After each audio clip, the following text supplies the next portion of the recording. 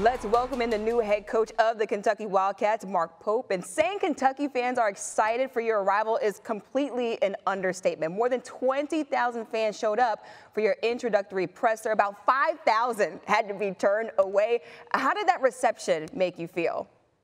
It's amazing. I say this all the time, especially recruiting for the last few days. But I don't know anywhere else that you can go and work hard with a team and hang a banner and then walk back into the gym 30 years later, and that's the reception you get. That is unique to BBN and the Kentucky faithful, and it just is amazing program to be a part of. There's nothing like it. The excitement is through the roof out there in Lexington. You also the captain of that 1996 NCAA championship Kentucky team. A theme that continues to come up is that you know the path. You know what it takes to hang banners inside of Rupp Arena.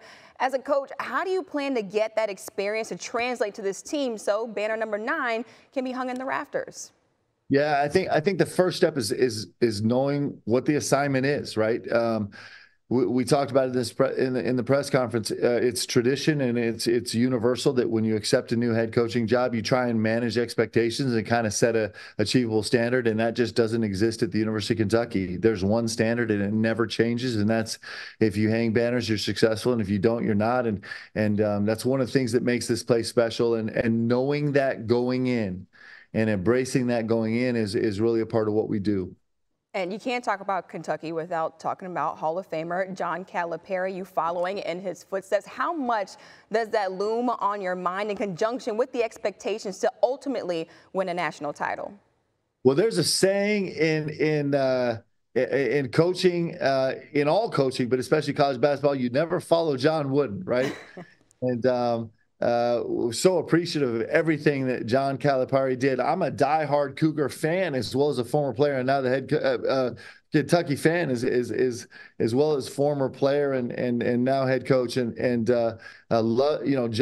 revolutionized a lot of things in the way recruiting's done and style of play in college basketball. What he did at Kentucky is really incredible, so we're all so grateful for that and can't wait to move forward and keep chasing these banners. You mentioned recruiting. John was known for recruiting players that would stay for one season at Kentucky and then get drafted into the NBA. The landscape of college sports has changed so much with the transfer portal and NIL. How does that impact the way you want to build your team for this upcoming season?